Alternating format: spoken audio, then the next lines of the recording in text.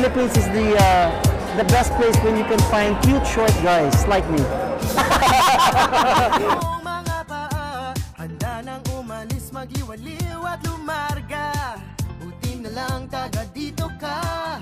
So the best place in the Philippines for me is in my hometown, Silay City. How about you? For me, in Tacloban, Cebu, and a lot. And Silay. My favorite place in the Philippines is Batangas, Kapeng Barako, and Balisong. What's going on, guys? My favorite place in the Philippines is from the south. It's Davao City. It's very clean, it's very safe. People are very nice. They got some nice food. It makes me feel I'm very safe no matter what time I go out. The other place I like the most is Bacolod City. Bacolod Dinasal is just awesome. I like it. The people, they're very warm. Malambing sila, and there's a lot of stuff that you could do in there. So that's two of my favorite places: Davao City and Bacolod City. One of my most favorite places in the Philippines is Huma Island Resort. It's an island resort in Coron, Palawan. They're very hospitable. It's a world-class resort, and it's close to the tourist attractions. They've got a really nice spa, and they've also got a Lebanese restaurant because it's Kuwaiti-owned. So there's a lot of Arab influence, but it definitely showcases the beauty of the Philippines. I stayed there. That's where my husband proposed to me, so it has a very, very special place in my heart. Maraming nabanggit sa inyo, boss. I'm Marcos Baños, and I'm promoting Legazpi Albay, where you can find the world's most perfect volcano. It's called Mayon Volcano. Mabuhay! My most favorite place in the Philippines, of course I'll be biased. My most favorite place is Cebu, of course, the province of Cebu. It's lovely, it has amazing natural resources, and the Cebuano people are lovable. As to myself, I'm also a lovable person, and that's it.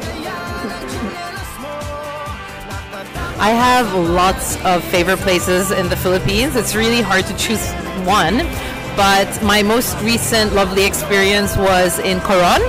I went to Coron Island, actually specifically this resort called Club Paradise.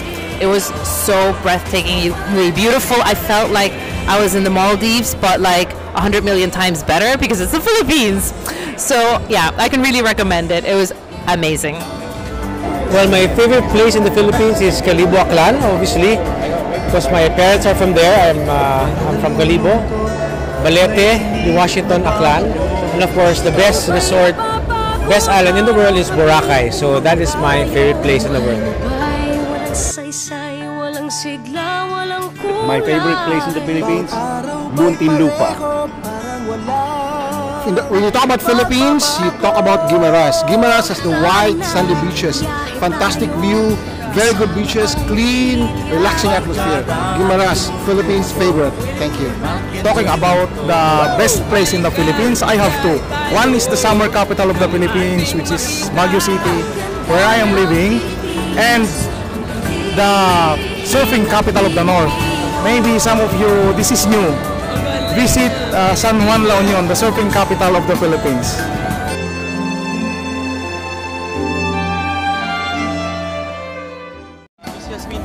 Ano ang favorite place mo sa Philippines? Baguio City. Bakit po? Because I was born and raised there. Oh, yes. At saka yung weather, of course. Yes. Maganda weather, malamig, komportable.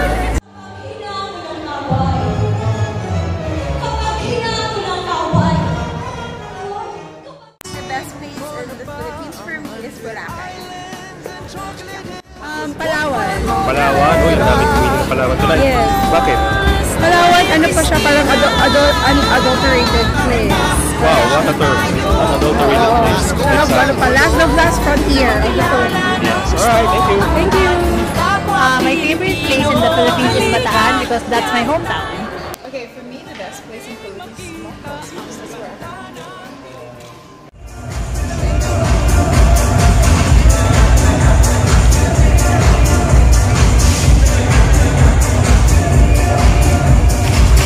What is your favorite place in the Philippines and why? Baguio is a very special place because that's where I spent. That's where I was born. But I grew up in Manila. But every summer we'd spend time in Baguio. We'd spend time with family in Baguio. So yung mga kamulatan kong edad was spent going up the mountains, hitchhiking, and so forth and so on. So you must have an adventurous childhood there. Oh yeah, definitely. Andyan yung warak-warak yung skin mo dahil sa sugat and so forth and so on. But aside from that, Baguio, as I said, holds a very special place. But one of the places I think I would really like to stay in is in Ilocos. Ilocos. My mom is from Ilocos Norte. Pagod po dun sa norte, parang nandun ka sa kabilo-duluan ng Pilipinas. You're looking forward to what the whole world has to offer, parang ganun eh. And it's one of the few places that I've sort of discovered as an adult. So I've been there as a child, pero wala naman nakakapansin sa beach ng bata kayo eh.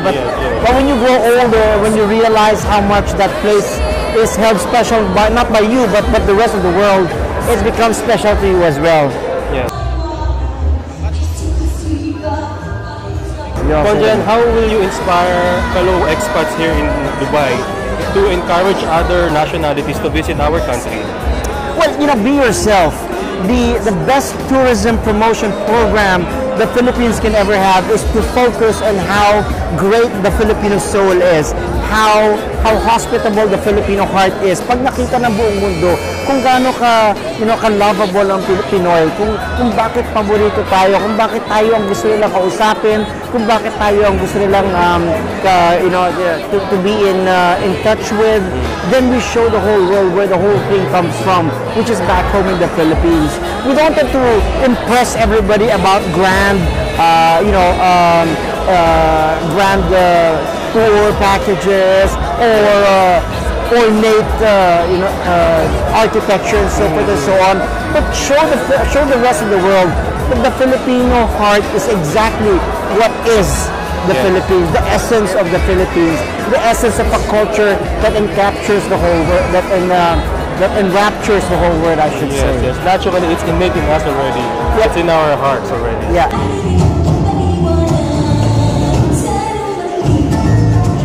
The Philippines is the best place where you can find cute short guys like me. Thank you so much. Thank you so much, Konjan. Thank you, brother. Okay, good night. Halika, biyahe tayo.